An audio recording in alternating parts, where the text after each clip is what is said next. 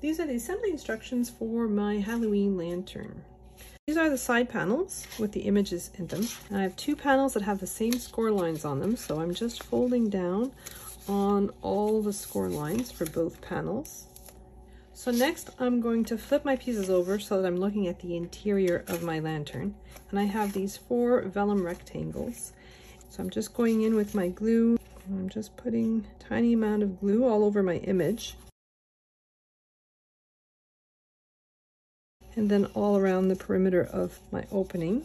And then I'm just applying my vellum to that opening and make sure it's within those score lines. And I'm going to do that with all 4 of my openings. So next I have these embellishing pieces. You often see this technique referred to as braiding. So that's going to go on those thin panels that are beside my images. So you've got that solid V at the bottom. I've kept it. So the solid V, and then the next V up, you're folding it downwards and tucking it under. You've got the thick triangle, then you've got the thin one on top. You're folding the thin one down and tucking it under. You're going to go along that whole panel, just folding down on that V and then tucking it under.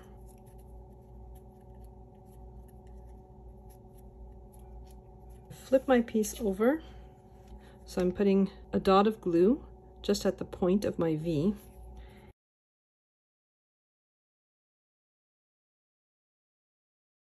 So I'm threading it through the underside and gluing it to that top V.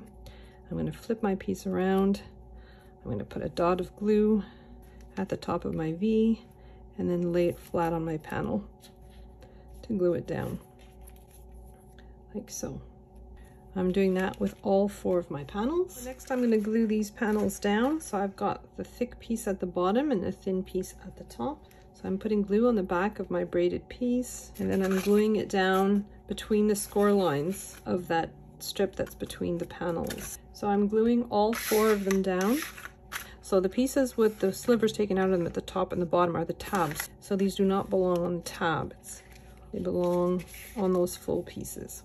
So I'm just putting glue along the tab, and then I'm gluing the cut edge of my panel right up to the score line of that tab. And then I'm going to flip my piece over, looking at the inside. I'm putting glue all along that other tab. Again, gluing the cut edge of my panel right to the score line of the tab. So in the file, you'll see 3 identical shapes in different sizes. I'm going to be using the smallest one. I'm putting glue all along the tabs that are at the bottom. I'm folding them outwards temporarily, putting glue on them, and then folding them back towards the interior of my shape.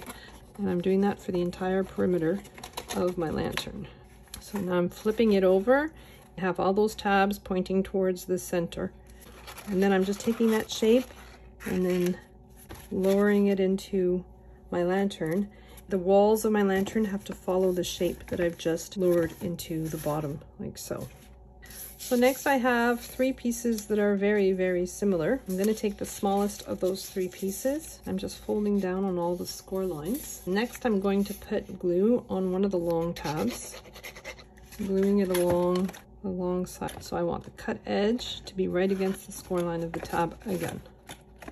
And then I'm going to go along and I'm going to put glue on the corner tab and the side tab. I'm just placing that inside my shape. I'm going in with my left hand and I'm applying pressure from the interior. I'm just putting glue all along the other tabs as well, tucking them inside my lantern and just going around and applying pressure, positioning that frame in place around the top edge of my lantern. I'm sneaking in with my bone folder and just spreading the glue a little bit. So next I have these 2 pieces that look like they're exactly the same. The big difference between them is one of them has a square in the center and the other one has a square that has like little rounded corners. So we're going to start just by folding down all the score lines on both of these shapes. So now that I've folded and burnished all the score lines, I'm going to take the one that has the rounded off corners. I'm putting glue on one of the tabs at the corner. I'm gluing the cut edge of my long side to the tab from the corner. And I'm going to do that on the tab that's on the other side as well. So that's one corner done. I'm going to work my way around the shape, doing the exact same thing for all 4 corners. So next I'm going to flip my piece over and I'm going to put glue on one of the long tabs. And then I'm going to take one of those shapes. So there's 3 of these in the file. This is one of the larger ones. And I'm just adhering that long side to the long edge on my shape. And then I'm going to put glue on all the other tabs. I'm placing that panel so that it follows the shape of my frame. I want the edge of that piece to be flush with the sides of my frame. So now I'm going to flip my piece over. I'm just going under that lip and spreading all that glue. So next I have these 2 shapes. And again, I have the small one and a big one. I've already folded down all the score lines on the small one.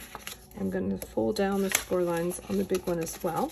All right, so I'm going to take the smaller one of these 2 shapes. I'm putting glue on that small tab that's on one side. Folding that side over, folding that little flap over, and gluing the cut edge of this panel to the score line on my tab, like so. I'm pushing the tabs on either side inwards, and then I'm folding down one of the flaps. I'm putting glue all over that flap that I've just folded down.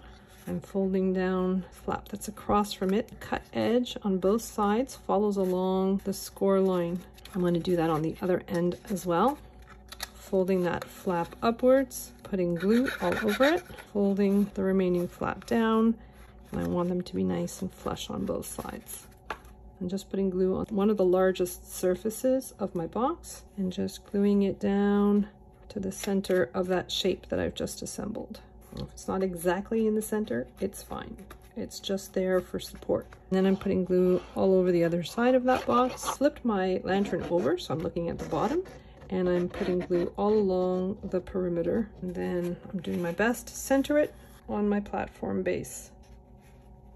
I've already folded down on all the score lines for these pieces, and they get assembled the exact same way as the pieces for the base. So I'm putting glue on those tabs to form my corners.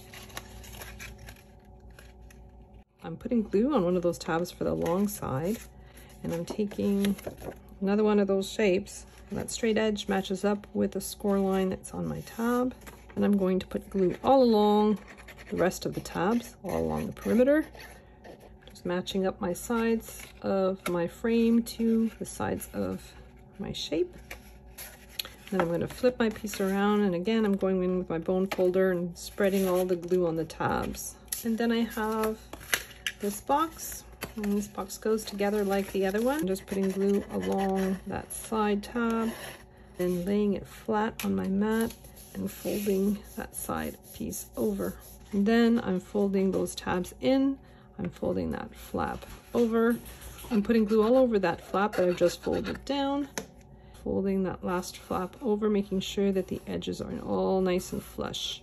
I'm going to do that on the other end as well.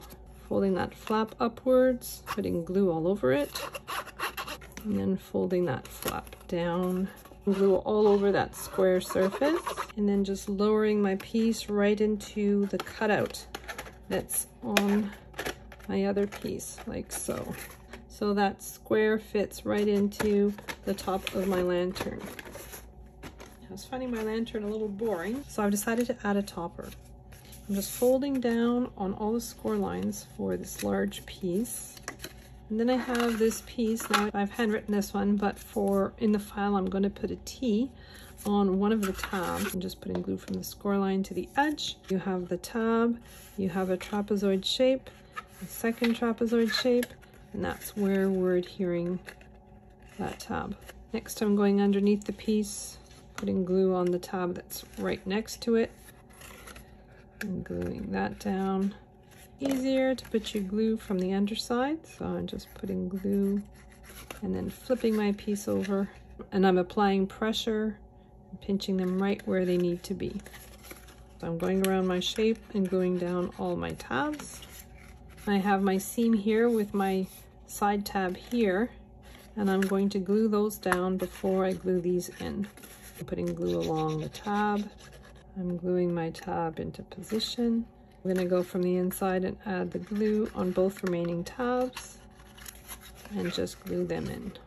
So now that this piece is assembled, I'm going to attach the base. I'm putting glue all along that tab, and then I'm going to take this piece and I'm just gluing my piece along the score line, and then I'm putting glue along all my tabs, and then I'm folding my shape right onto those tabs. I'm making sure that that frame piece is following the edges of that dome shape. I decided to replicate the embellishing pieces, so I did that braided technique again. I'm just going to glue these to the 4 rectangles on my dome. So I decided to add a hook on the top. I just keep building on this project. So I have 5 rings that are exactly the same, and I'm just gluing them all together, stacking them up so that the edges are even, and this forms a nice thick sturdy piece. And then I have this thin rectangle. I'm going to thread it through the interior of my ring. I'm going to thread it through the center, the slot that's in the center of this octagon. I'm going to pull the tails away from one another on the underside.